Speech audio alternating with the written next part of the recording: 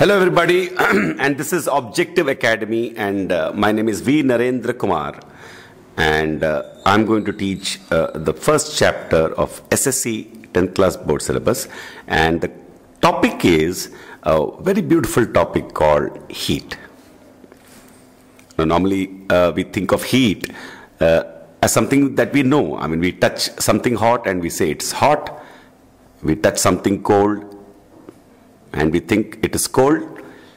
But sometimes, a good example is when a person has fever, so we touch him and we feel hot, but he feels cold. So that body where you touched is hot or cold.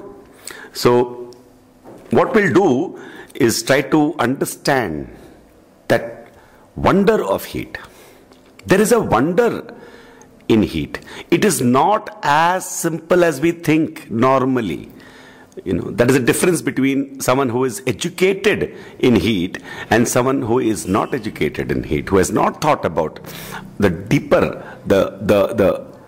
deeper aspects of heat. So what I'll do is, we have a wonderful text here. So I'm going to read the text word by word because the text sequence has been laid out for all of you to understand the chapter perfectly, the concept of heat. Not only that, it is 10th class chapter, so you will be able to answer any single question or any single bit from any corner of the textbook in this chapter. So let's start reading right away. So you can open the page 1 and you can see the text. You can see the text now. So we'll start. Recall. Remember, recall the experiments you did in class 7th with the glass tumblers containing cold water, lukewarm water. Lukewarm is neither very cold nor very hot. Lukewarm water and hot water. We understood that hot and cold are relative terms. That time we understood that hot and cold are relative terms. You might feel hot touching a body, and that same body being touched, that person could feel cold.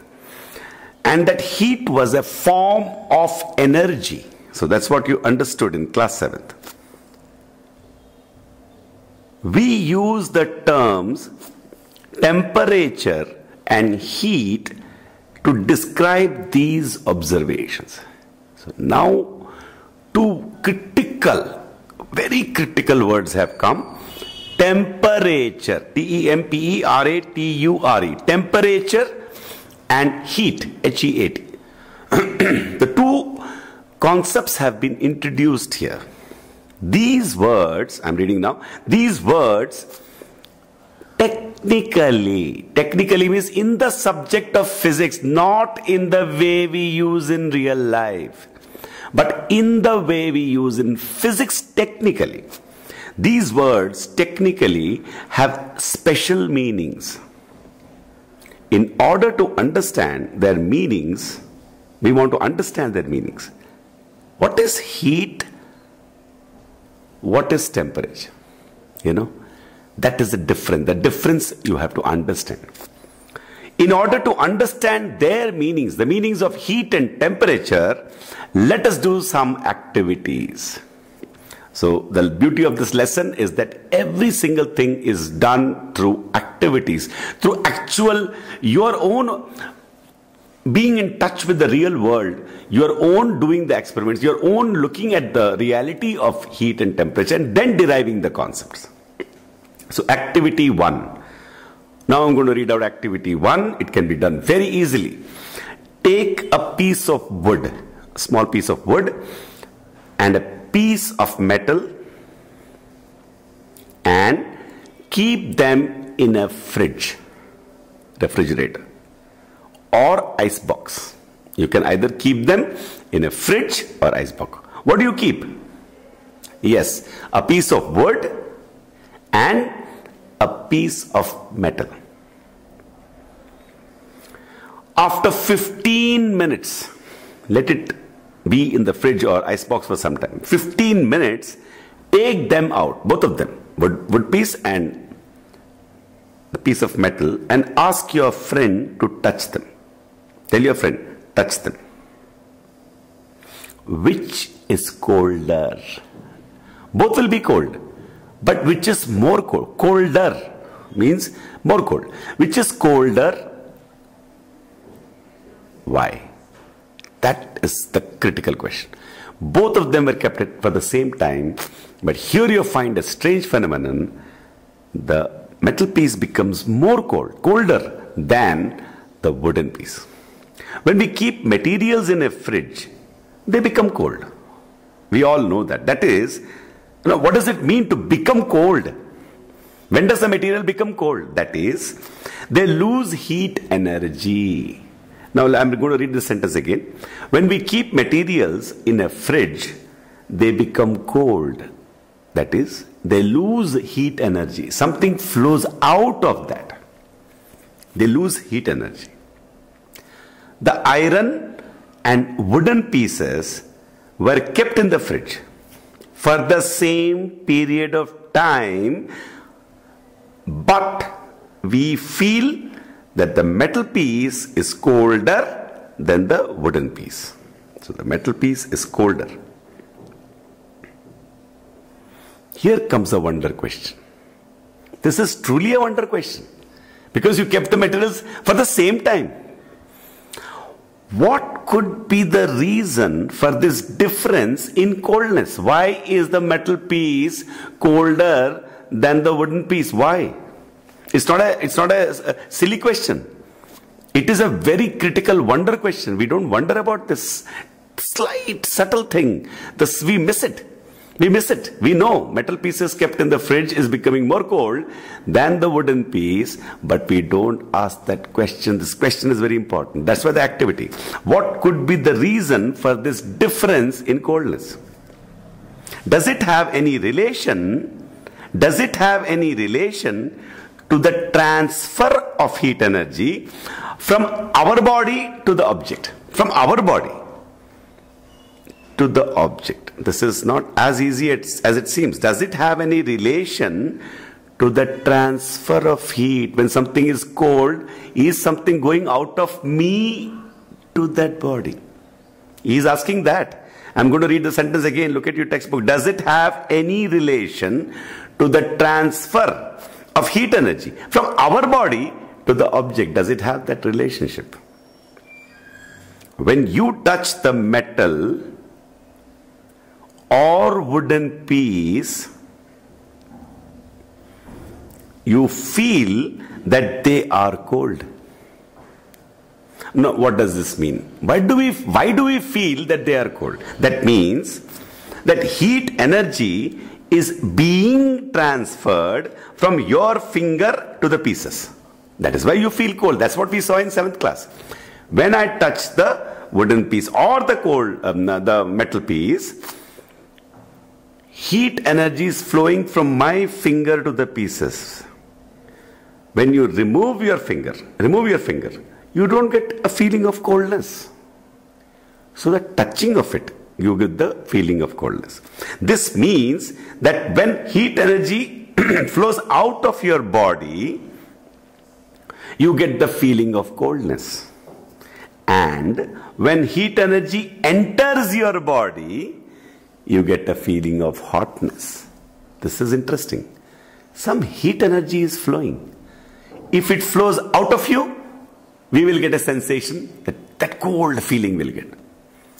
But if the heat energy is coming into us, we get the hot feeling.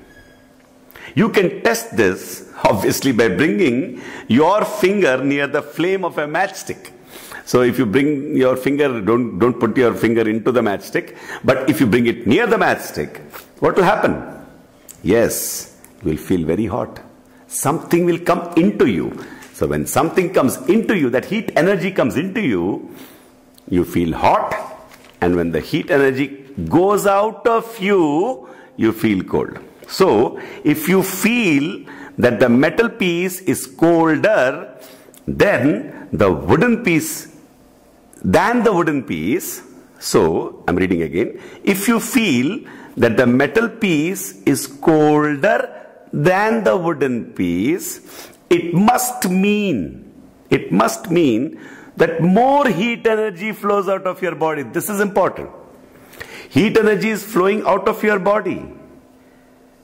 Whether you catch a metal piece or whether you catch a wooden piece, heat energy is flowing. But heat energy, the quantity of it, the more heat energy is flowing out of your body when you touch the metal piece. Less heat energy compared to the previous one is flowing out of your body when you touch the wooden piece. Again I am reading. So if you feel that the metal piece is colder than the wooden piece, it must mean, there is no other option, it must mean that more heat energy flows out of your body when you touch the metal piece as compared to the wooden piece. In other words, the degree of coldness of the metal piece. Now I am bringing in this special word. Degree of coldness of the metal piece is greater than that of the wooden piece. The degree of coldness I am relating to more transfer of energy. More transfer of energy, more degree of coldness, right? Less transfer of energy, less degree of cold. Degree means how much? How much? The conventional, what we follow normally. Conventional means what we follow normally. The conventional definition of temperature is the degree of hotness or coldness. So we say that the metal piece is at a lower temperature because it has got greater degree of coldness, lower temperature as compared to the wooden piece when they are taken out of the fridge. So the sequence is very simple. The whole sequence of the activity, you take a metal piece, keep it in the fridge. At the same time, both together, you take a wooden piece and a metal piece and keep both of them in the fridge for 15 minutes. Take it out. Touch the wooden piece, cold. Touch the metal piece, cold. But more cold is what? Metal piece. Metal piece is more cold. When do we feel cold? When heat energy flows out of our body. If the heat energy is flowing out of our body, if you feel cold, then why is metal piece more cold? Because more heat energy is flowing out of your body. And that he is relating to degree of coldness. Coldness. So, degree of coldness. More coldness, less temperature, right? More hotness, higher temperature. So, the degree of coldness of the metal piece is more, which means temperature is less. Temperature means hotness. So, temperature is less in the metal piece. Temperature is more in the wooden piece, the degree of cold. We say, we can get back to the textbook, we say that the metal piece is at a lower temperature. We are using the word temperature now, as compared to the wooden piece when they are taken out of the fridge. Why does transfer of heat energy take place between objects? Now he is asking a deeper question now. Okay, more heat energy came out of my body when I touched the metal piece. But why did that happen? Why? This is not a stupid question. Suddenly we are blank. Why? Why is, first of all, heat energy flowing from one body to another? Does transfer of energy take place in all situations? Is there always a transfer of energy, whether coming into your body or going out of your body? What are, this is the critical, crucial question, the last question. What are the conditions for transfer of heat energy? What are the conditions of transfer of heat energy? Let us find out. So the next subheading is thermal equilibrium, heat and temperature.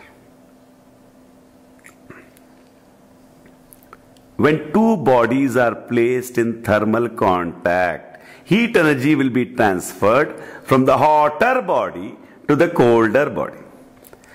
Hotter body, more hot, colder body. This transfer of heat energy continues till both bodies attain the same degree of hotness or coldness.